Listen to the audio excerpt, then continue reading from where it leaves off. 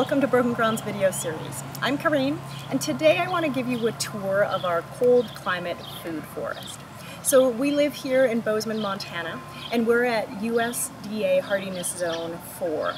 So we have fairly harsh winters, but in spite of that we're able to grow a lot of fruit trees and berry bushes and other beneficial perennial edibles in this food forest. So this is a fairly young food forest. The oldest things in this forest, the oldest plants in this forest are probably at most 5 years old, and some of them are even younger than that. But before we get started, for those of you who don't know what a food forest is, a food forest basically mimics the architecture of a woodland ecosystem. But instead of the species that you see in a woodland ecosystem, we put in species and plants that are beneficial for us. So they're either things that we can eat, they either help build the soil, they're medicinal, they attract beneficial insects, or all four of those things. So let me take you on a little bit of a tour. So right here at the beginning we have snow in summer, which is a great ground cover. Obviously you can see it's gotten fairly big. We also have some mint, which typically, spearmint here, which oftentimes does get a little bit out of control, mixed with some clover. Clover again is a nitrogen fixer, it helps to build soil. These right here are choke berries, and you can see that the berries are coming on, so we'll get a crop of choke berries this fall. Walking through here, we also have some sedum stone crop. This is a great fall forage for bees. Beautiful flower in the fall. This is Champlain rose, so we will get rose hips, and we'll be able to eat rose hips from this, really high in vitamin C. And then coming through here, there's lettuce here that is almost now going to seed. This volunteered here in the food forest in this area, grew up. I could have harvested some of the lettuce, and now it's going to go to seed, and likely the seed will then go into this area and create new lettuces next spring. So right in here you have a whole understory, or what's called the herb layer of the food forest, where I have a mixture of clover, again, some lettuce, some walking onions, some vetch, which again fixes nitrogen and attracts beneficial insects. The bumblebees love it, they're always around it. There's some Johnny jump ups here that are edible flowers as well. And then here there's a small little honeyberry, and honeyberries are one of the new superfoods, and so that will grow to be about maybe 3 or 4 feet in spread. So walking through here, again, more Champlain roses that are flowering right now. We have some tarragon here. This is actually just a random ornamental grass that I got from a friend. But tarragon is getting pretty large. Some more snow in summer. Some chives that are going to flower. So again, things that are edible, but if they also go to flower, then they're beneficial and attract beneficial insects. Gooseberry here, that is just getting some green gooseberries on it. Very delicious. Echinacea, again a medicinal plant. And once it flowers, it'll attract a lot of great beneficial insects. So more sedum, Champlain rose. Right up here we have a pipestone plum. So this plum maybe gave us, I think, about 7 plums last year. Like I said, this plum is, I believe now, it's 5 years old. This is its 5th season. So in the next coming years, it will start to produce. So pipestone plum, lamb's ear, which is great, attracts beneficial insects once it goes to flower. The bees love it. And then over in this area here, we have a mess of currants. So we have both red and black currants growing here. And you can see below we have some red clover, again, fixing nitrogen, building the soil in this area. And I will say that here we are, we're June 19th here in Bozeman, and we haven't watered in this area at all. So we established this with a lot of wood chip, a lot of manure. But once it's established, we probably won't water in here until the beginning of July or maybe even later. But still, things are super lush. More chives, sedum stonecrop, and here across this berm here, there's a bunch of lettuce, again, that just kind of self-seeds itself every year. Right now, most of it is bolting and going to flower and then to seed, and it'll kind of reseed back along this berm. You can see some strawberries as well below that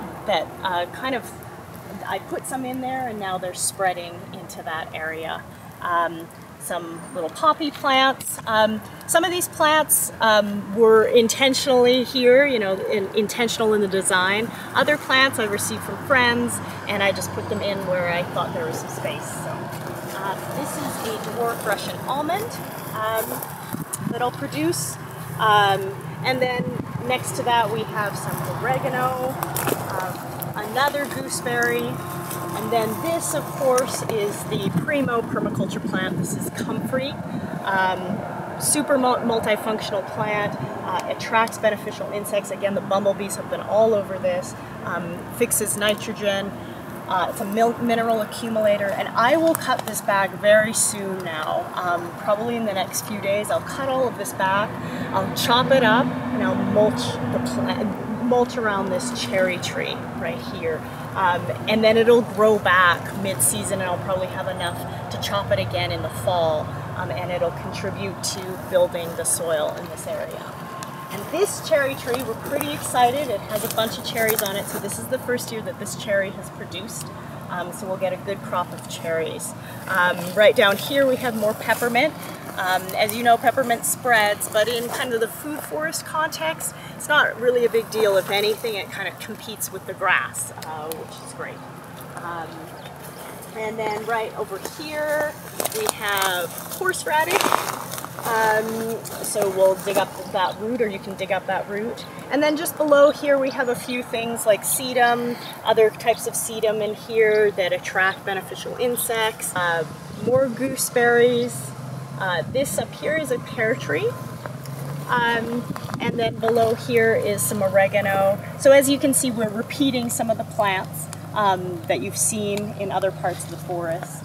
And then back here, another comfrey. Now I usually try to plant one comfrey plant next to a fruit tree. So again, I'll be cutting this back soon. And then we have raspberries right in back here that are out of control. We're going to get a ton of raspberries. You know, typically in this kind of colder climate, if you want production and yield really quickly, the berry bushes are the way to go. So gooseberries, red and black currants, like we have raspberries. We've had raspberries, we had a great crop last year. We'll have another one this year. And then over here we have rhubarb.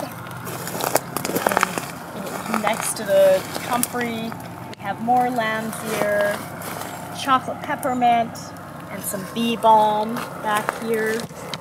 Another gooseberry.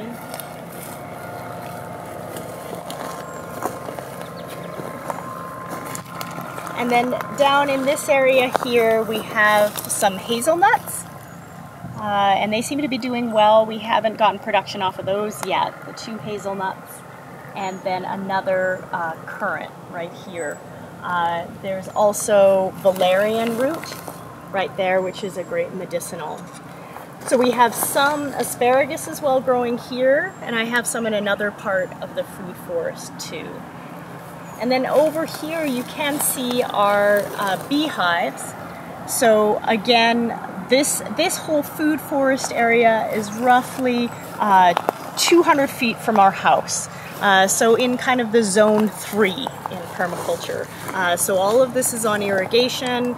I visit it, you know, once or twice a week. And so I don't need to have it super close into the house, and that's why we can have our bees right here too. You don't want your bees super close into your house either, and they are benefiting from all the forage that we've planted in this area as well.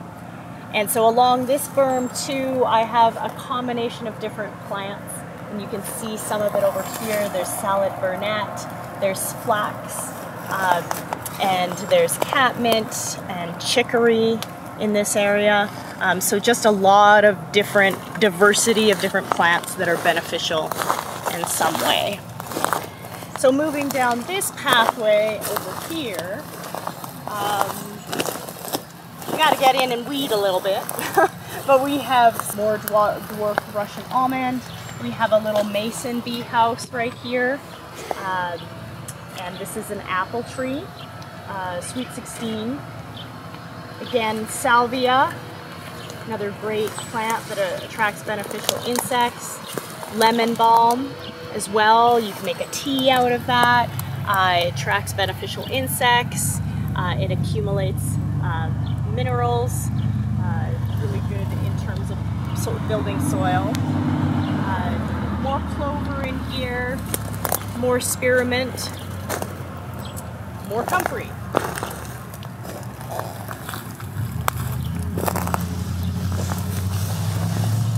And then here we have a columbine, more chokeberry, also known as aronia, the scientific name.